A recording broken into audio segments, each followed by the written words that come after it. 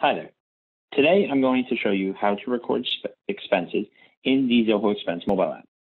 Specifically, I'm going to show you a few ways. Number one, uploading a receipt via photo. Number two, uploading a receipt more manually entering in the details. So let's start with the latter. So if I hit this plus in the bottom right, I now have a few options. And what we're going to focus on today is adding an expense, that top one with the little blue receipt. So I'm going to hit plus on that. Now, on this page, it gives me a few details. First off, it says the date. Now, you can record expenses back in time. So you can click this and choose something previous. Not everyone does their expenses instantly, so that's why this feature is here. For this example, I'm going to choose today. Then I'm going to choose a receipt. So I'm going to pick a file from the device, and then I'm going to choose one of the receipts I chose recently. So in this example, I've now chosen a receipt that is inside of my phone. So this is something that people do where they take a number of photos before they're actually ready to submit, and then they move forward from there. So that's the example I'm showing. Then you can choose the merchant.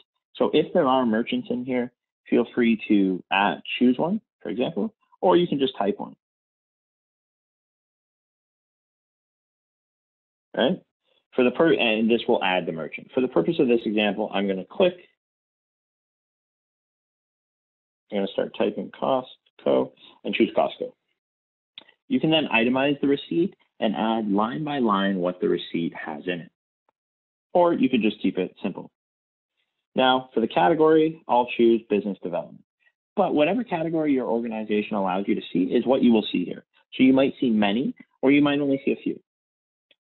Then I'm going to put the amount. So in this example, the amount is $7.97. Now, depending on the locale that you're in, there might be tax involved. So for this example, I will choose HST. And I will say it is tax inclusive.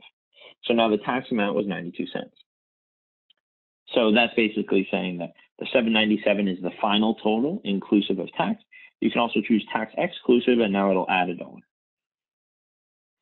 This piece here is very important. If you want to claim reimbursement, keep that checked if you do, uncheck that if you don't. So I'm going to keep that checked. And then one cool little feature here is you can actually choose a customer. So you can actually attach this to a customer, and that's where this claim reimbursement is important, because you can actually reimbursement for them. Would be an example where you're going on site for a customer and buying them something and you want to reimburse that fee. In this video, I'm going to show you how to scan a receipt. So this is a very handy feature, especially on mobile, where you can just scan a receipt and get it right into the application. So the large photo button in the bottom of the screen is what you'll click. So I'm going to click that, and then it'll bring up my camera. Now I'm going to scroll over to the receipt and actually take a photo. It'll just verify that you're seeing what you need to see, and then I'll hit OK. You will hit Start Auto Scanning, and the receipt will start uploading, and you will have to wait a couple minutes for it to complete.